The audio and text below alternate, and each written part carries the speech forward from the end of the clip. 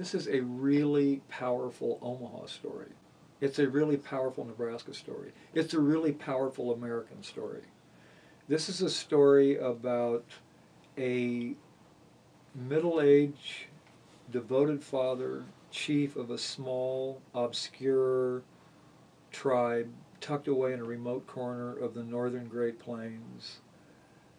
And this man brought down the United States government and brought the United States federal court to its knees in his favor without ever firing a shot from his Winchester, without ever plucking an arrow from his quiver, without ever unsheathing his scalping knife. He defeated the United States government. He defeated the United States Army with a writ of habeas corpus on the second floor of a federal courtroom on the corner of 15th and Dodge Streets in the spring of 1879. By the time he walked out of that courthouse, Chief Standing Bear had accomplished something that no other Native American ever had. He sued the United States government for his freedom. All he wanted to do was bury his son.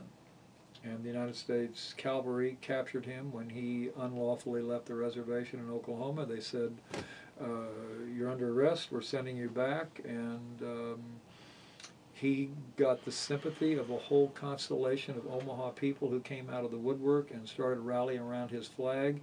He had the most prominent lawyer in the city of Omaha, who at the time was the general counsel for Union Pacific Railroad. If you were in trouble in the spring of 1879, the one person you wanted representing you was Andrew Jackson Poppleton. And he came out and said he wanted to take the case, goes before a grizzly bear hunting, Indian hating judge, Elmer Dundee, and everybody is so moved by the humanity of this story. A people who were unethically, immorally, and illegally pushed off their land that not one but two U.S. Senate treaties said they owned, marched forcibly 550 miles to Oklahoma, where a third of the tribe died the first year we were there, including Standing Bear's son, who extracted a promise from his father, the chief, that upon his death he wanted his remains to be buried in their beloved homeland along the Niobrara River. And Standing Bear attempted to do that and got within 2 days of it, arrested by the cavalry, ends up suing for his freedom in a federal courtroom in Omaha, Nebraska, and gets it.